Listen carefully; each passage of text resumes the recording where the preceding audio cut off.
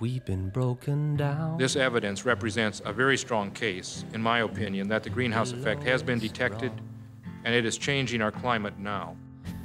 30 years of climate change, and how has the energy balance changed? Sure ain't no fun. It hasn't changed at all. Our house is on fire, but I don't want your hope. I want you to panic. We've had the solution for 70 years. It's called nuclear.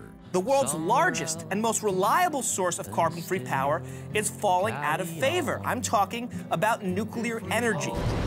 Hold on, hold on. The early closure of today's nuclear reactors was one of the biggest environmental problems in the world, and hardly anybody was talking about it. It's how countries that don't have their own energy develop.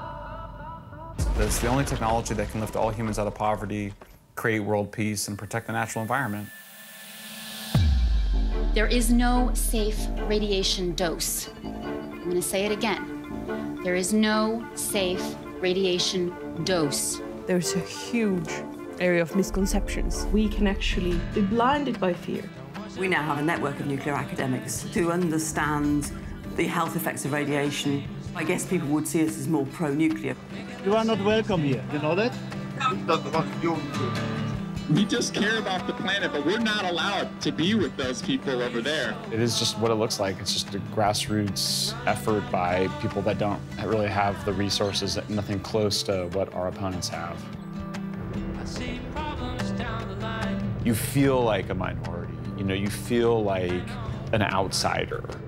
We're still so small. It seems like there's a lot of us, but we're hardly even noticed. The head of Oak Ridge National Lab said that I was the captain of a boatload of fanatics.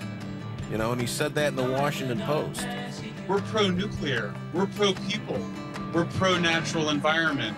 And that's what our movement is about. It's about the future, it's about protecting this planet, it's about creating a beautiful world, not going back into the past. We can't avoid hitting the mountain. Now, we just have to figure how hard are we going to hit the mountain? Are we going to brace for impact? It's just a wonderful opportunity that we have as people to live here. And we don't want to waste that.